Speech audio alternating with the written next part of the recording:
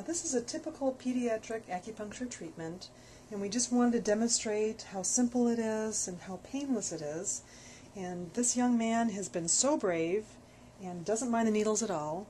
And so we're going to put the tube here and just simply tap the needle, and you can see that it's not a painful or difficult kind of procedure, and that he's very relaxed and enjoying it, and he actually enjoys coming in to see us. This gives you an idea of some of the needles that we're using for him. And how old are you? 9 years old. Do you like the acupuncture treatments that you have? You do? And they're helping you? Are they painful? That's great. That's great. And how many needles in a typical acupuncture treatment?